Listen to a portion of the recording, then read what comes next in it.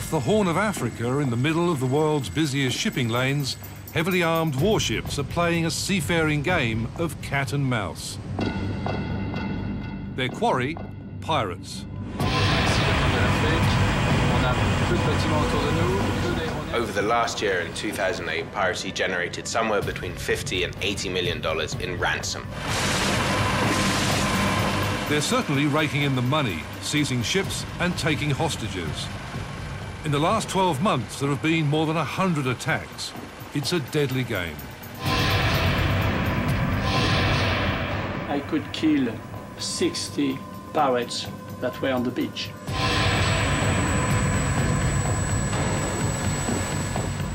In the port of Djibouti, French, American and Turkish warships are preparing once again to do battle at sea.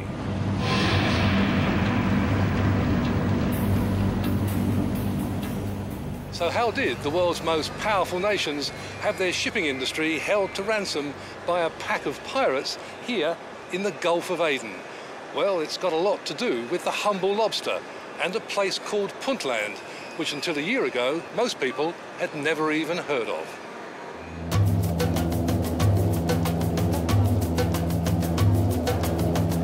Nothing about Puntland, even getting there, is normal.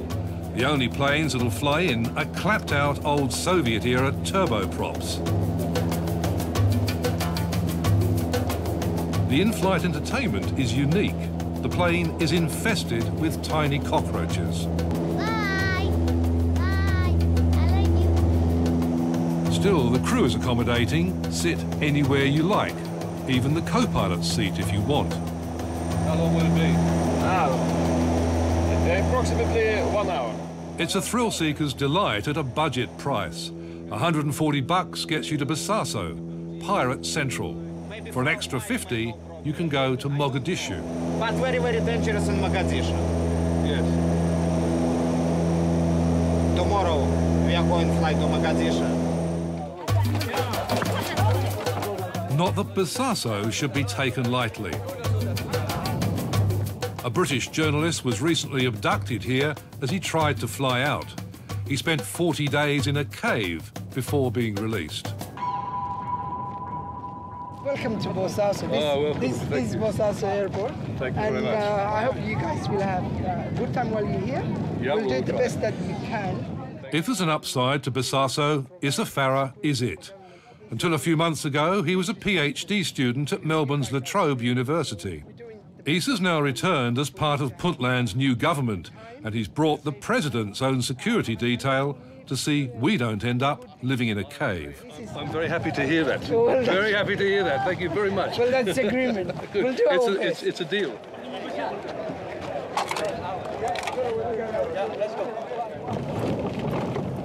A few hundred metres into Bosaso township itself, and it's time for a reality check.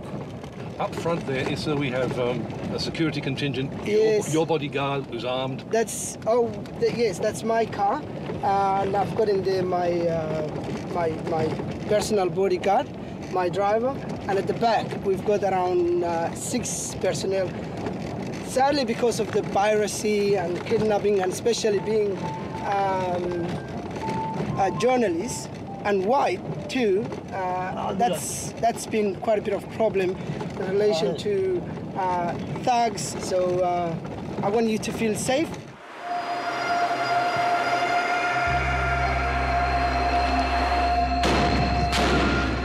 Feeling safe in Somalia is relative. 20 years ago, the central government collapsed and the capital Mogadishu descended into chaos. Somalia became a failed state and its people started to die by the thousands of starvation.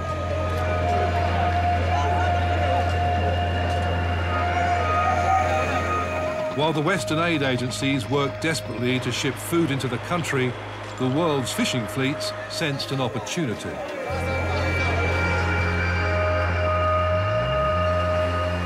Somalia's 1,100-kilometre coastline was now undefended. Trawlers from Asia, the Middle East and Europe moved in for the kill. Somalia's fishing grounds were devastated.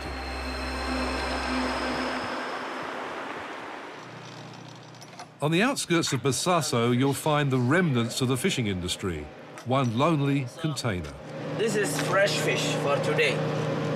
This is fresh fish for today. How is the catch? Is there as much fish today as... No. Before we were catching about 5 ton, 6 ton, 10 ton per day. But now we are catching 300, 400 kilo per day. That's a whopping 96% reduction in the local catch. If you want to talk to Somali fishermen about the destruction of their fisheries, there's no point looking for them down at the beach. Most of them are banged up in Bosaso's jail.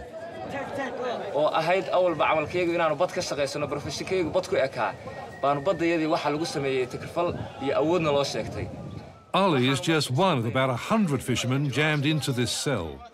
All through the 90s, they witnessed firsthand the foreign trawlers' dirty work.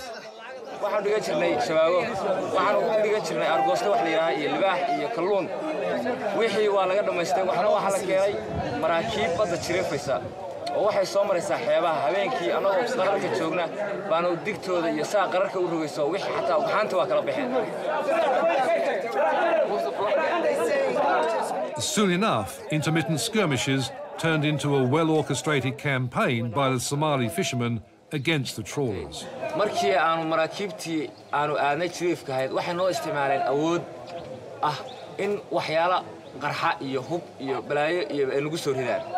waxa kaliftay markii noloshayadii aan waxaan ku maareyno weynay oo sida ay arintu nagu noqotay oo noloshayadiina soo adkaatay waxaanu isku daynay wax allaaliyo wixii marinkayaga soo mara wuxuu doonaba ha ahaadee inaan anaguna aan isku biimayno.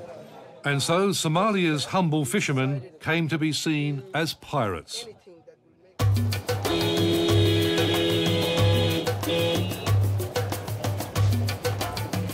We're about to get to the port. It's the only port that's effectively functioning and modern in this area.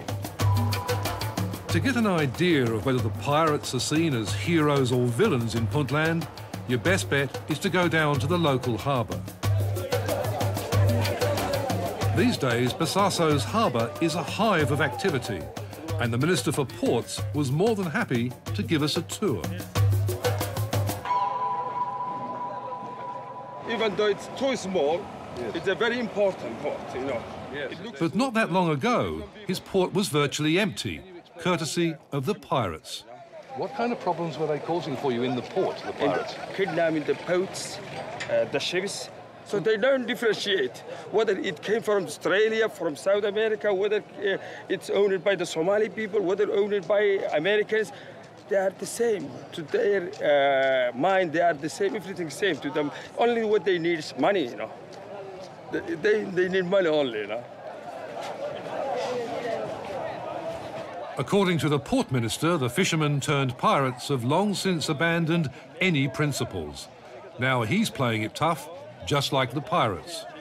Did you kill any of them? Yes. One time we killed 3 and caught 9, you know. Where are they now? They're in the chair. In the jail? Yes. He's not exactly enamoured of the world's navies cruising off the coast either, but he does have a sense of humour. Call it, if you like, the lobster factor. They are catching the lobster, you know. Yeah. They are busy. Instead of fighting against that people, you know, against the sea pirates, you know, they are busy in fishing as well. We think that. So you think that the navies of the world that are off the coast here in the Gulf of Aden aren't chasing pirates, they're fishing? In a way, you know, I can say in a way, because what I think is that way is, why don't they catch, you know? So I think they are busy in fishing. Why don't they catch? A big, very huge gunship cannot catch a small boat, you know.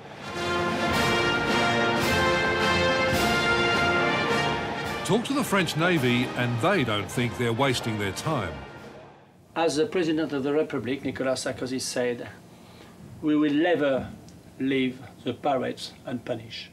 Vice Admiral Gérard Valland is in charge of naval operations. The French are playing it hard.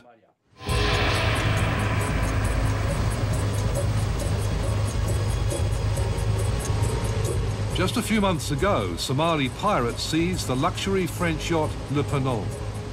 It would prove to be a big mistake by the hijackers.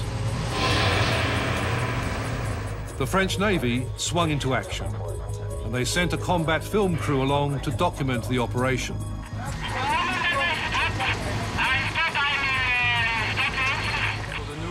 The French quickly discovered the exact position of the hijacked yacht.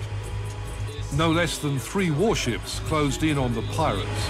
Le Ponant encerclé, 2 forces maritimes qui sont le Bouan, le Georges avec la Jeanne d'Arc et le Var. On va faire un petit zoom. In Paris, the decision to act came right from the top. French Defense Minister Hervé Morin. On a eu immédiatement des réunions autour du président de la République, qui a géré personnellement cette crise, en coordination avec le chef d'état-major des armées et moi-même.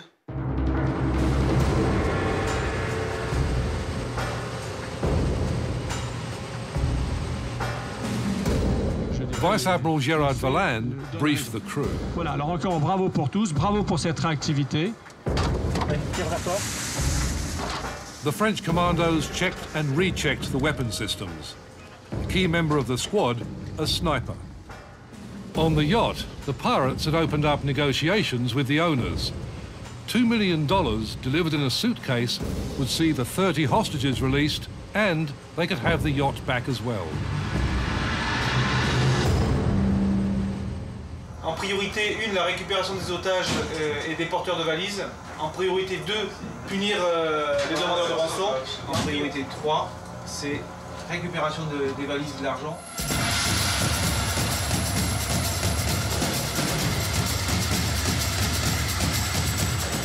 Once the commandos had delivered the money and freed the hostages, the French sprung an ambush. We surprised the pirates, and I had 6 helicopters airborne with special forces on board. The pirates had fled with the money to the Somali coast. The helicopter with the sniper on board swooped down on the pirates' 4-wheel drive.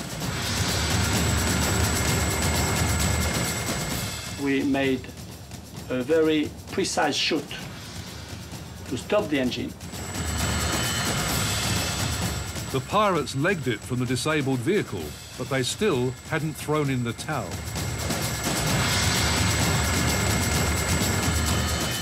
The pirates went outside with their Kalashnikov to fight, but they saw my 6 helicopters above with special forces, not killing them, but warning shots around them.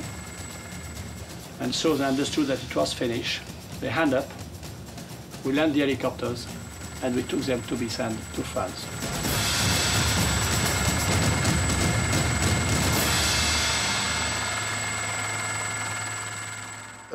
Les otages sont libérés. On a récupéré les pirates. On a récupéré la rançon. On est heureux parce qu'on n'est jamais à l'abri que les choses ne se passent pas exactement comme on le souhaite.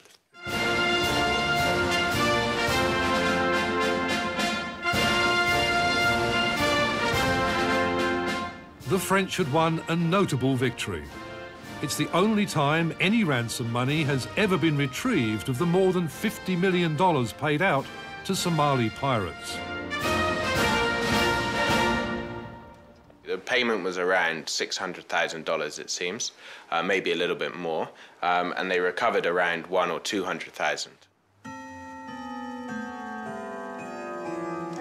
London's Chatham House is the home of one of the world's most prestigious international think tanks.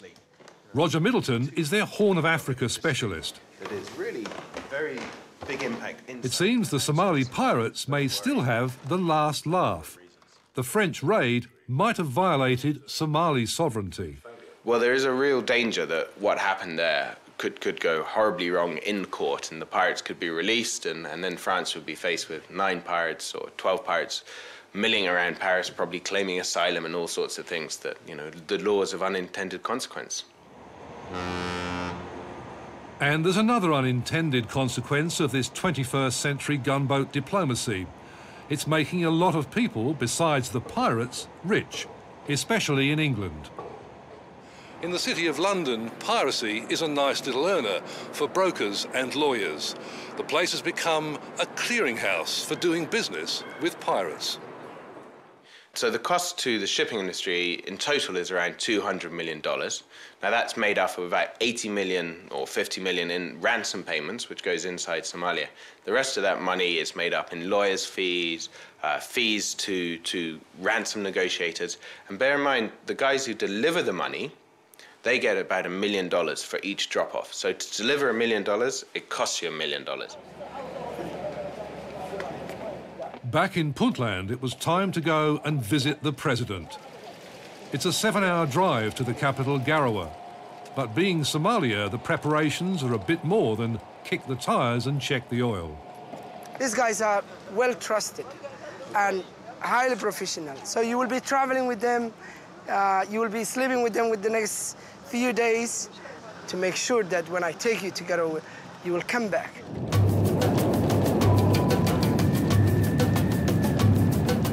Puntlanders joke their country is the promised land. God gave it to them because no one else wanted it. We are a proud society, but we cannot deny we've been violent to each other. We've been violent to our neighbors. We've been violent to our fellow Somalians. Piracy's part of it, and it has to end if Somalia's ever to be rebuilt.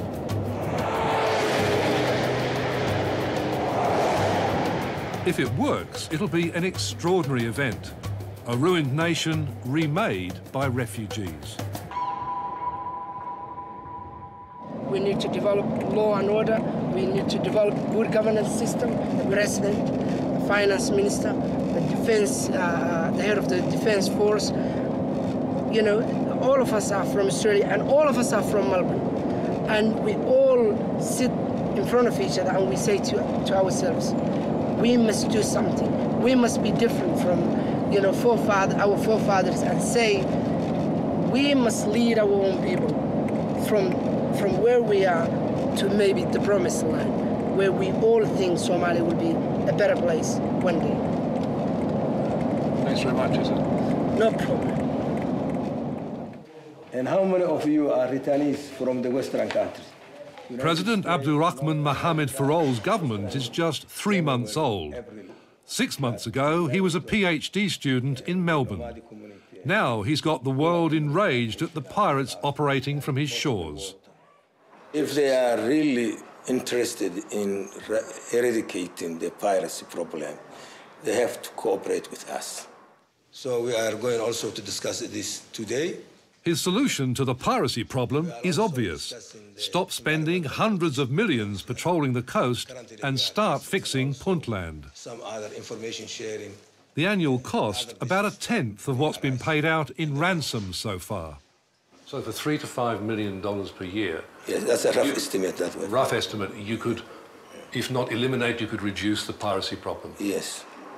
The trouble is, no one in the international community has been listening to the president and his government. Do you think you'll put that forward now? To whom? We have to find the interested parties. Ironically, the pirates may have recently done President Farol a favour. I want to clarify something right now. We never lost control of this ship. They never took it back. In the wake of the attempted hijacking of a US merchant ship 2 weeks ago, Washington is talking of helping Puntland's fledgling Coast Guard. The pirates have a great business model that works for them. Seize ships, get ransom, make millions. As an international community, we have got to stop that. It all comes down to a matter of trust. Well, in the long run, an effective anti-piracy force has to be based inside Somalia and come from Somalia. Now, there's a lot of concerns, obviously, in Puntland and putting money into Puntland. How stable is the president's government? And perhaps not quite so stable is the answer to that. We've seen in the late 90s several attempts to establish coast guards in Puntland, all of which failed as governments changed and situations changed through the country. And many of those earlier guys who were trained as coast guards are now pirates. Don't record me, white boy. Don't record me. I will kick your ass. Eradicating the piracy problem may take some time. On our last day in Puntland, we revisited Bosasso's jail. There had been an attempted breakout. Oh, they dug a hole to try to get out here. Yeah. They were tunnelling out. Yeah.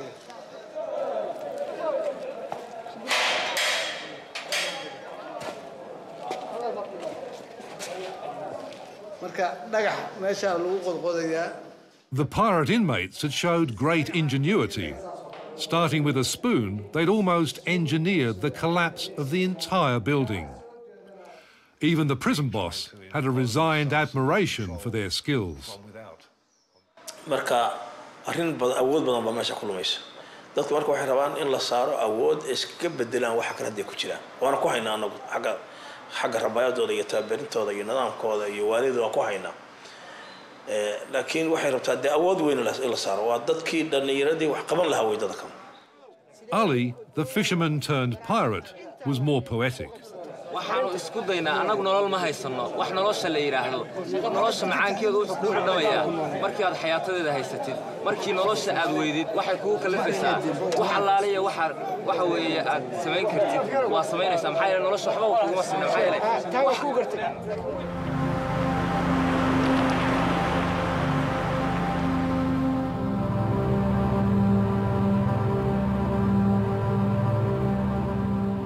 The pirates have plastered the jail walls with their tragic graffiti. They'll have plenty of time to add more. Many of them were convicted and sentenced last week to 3 years prison.